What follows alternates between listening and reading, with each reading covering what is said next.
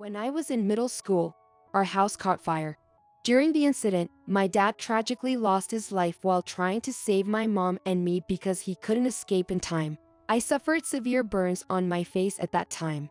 I hated looking at my burned scars, as they would always bring back the horrific memories of that event.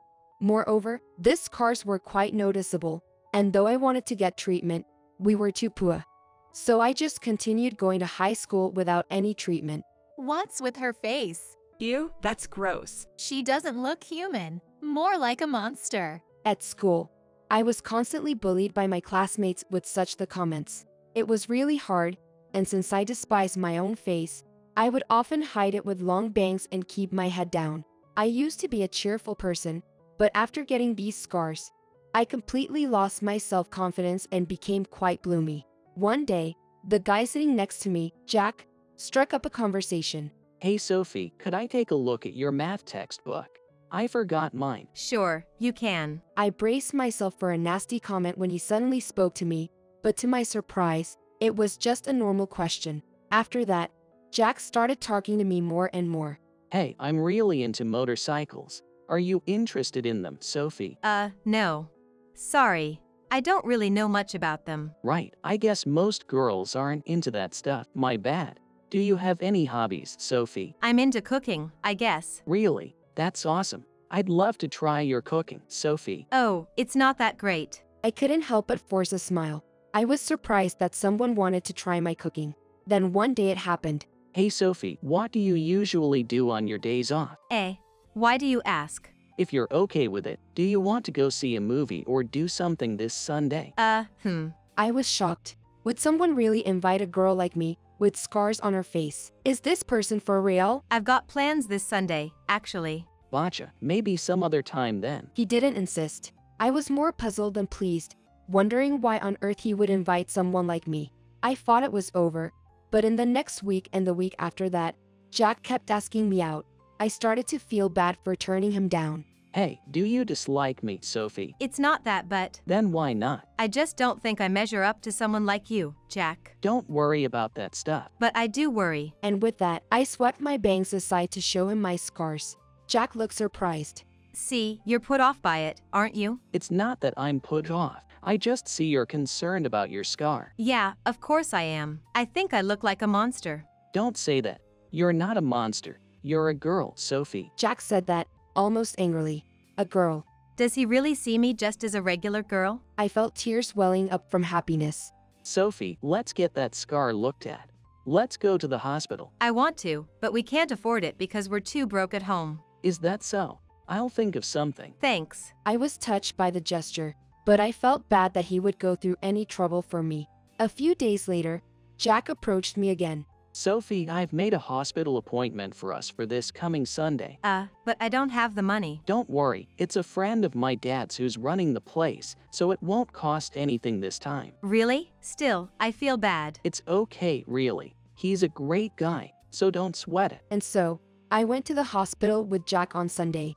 I felt really happy thinking about finally getting rid of the scar that had caused me so much suffering for years.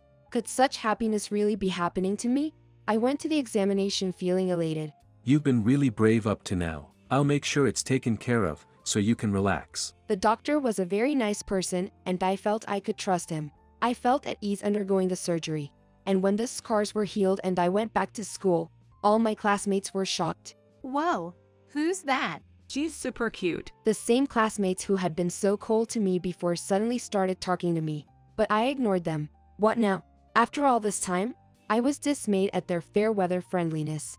The only person I felt I could truly talk to was Jack. Hey, Jack, let's go to the movies next time. Really? Are you sure? Yeah. Now that my scars were healed, I felt confident about my face and decided to go on a date with Jack. As I walked down the hall, looking forward to a promised day, I saw two male classmates coming from the opposite direction. I instinctively hid behind a corner when I heard them say, "Let's ride the bikes together sometime." I don't have a bike though.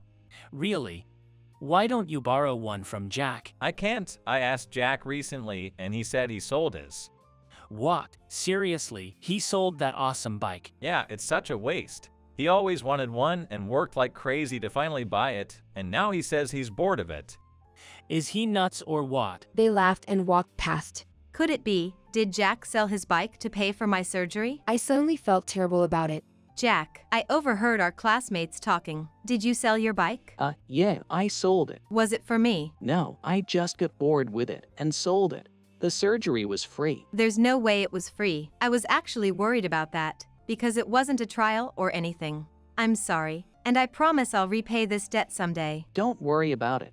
Honestly, I'm just happy to go out with you, Sophie. Jack said with a smile. My heart was full of joy and a sense of obligation. Hey Jack, why did you ask me out even with my scarred face? Are you still on about that? I fell for what's inside, Sophie. You always responded so kindly whenever I talked to you. That's how it was. Thank you. I like what's inside you too, Jack. Thanks. And with that, Jack looked bashfully away. The day of our long-awaited date finally arrived. I dressed up as best as I could and headed to our meeting spot. I got there early and waited. Soon, 2 male classmates appeared. They were the ones who used to bully me. Hey, isn't that Sophie? Wearing such a cute outfit. What's the occasion?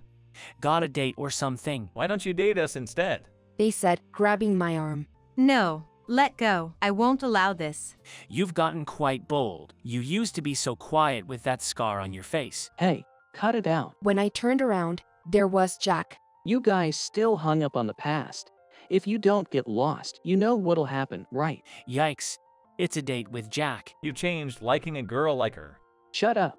Get out of here, now. Jack seemed to practice boxing as a hobby, and he had a sturdy build that commanded respect from the other guys. Fine, we get it. The 2 guys ran off. How reassuring he was. I felt so fortunate to be on a date with someone like him. Jack, thank you, really. After that, Jack and I watched a movie together, had dinner at a restaurant, and then went to an observatory to look at the night view. I had managed to save up just enough money for the date, but Jack insisted on paying for everything. I never imagined I could have such a normal, wonderful date like any other girl. And as I looked out at the night view from the observatory, I was overwhelmed with tears. Sophie, why are you crying? I'm sorry. I just never thought I'd be able to have such a beautiful date. I feel like I've become a normal girl, and it's making me so happy. Is that so? That's great. I was worried you were afraid of heights. No, it's not that. The view is amazing. I said, laughing. Then Jack's expression suddenly became serious. Hey, do you want to go out with me? Yes, if you're okay with me. Yay. Next time, I want to try the food you cook. Sure, I'll cook. What do you like? Well, I really like beef stew. Got it. Beef stew it is.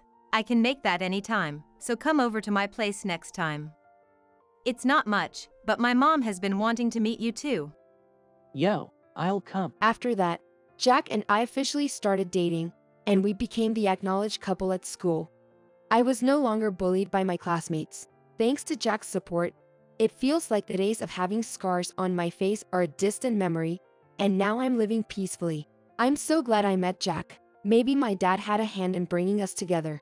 I want to stay with him forever. Dad, please keep watching over us.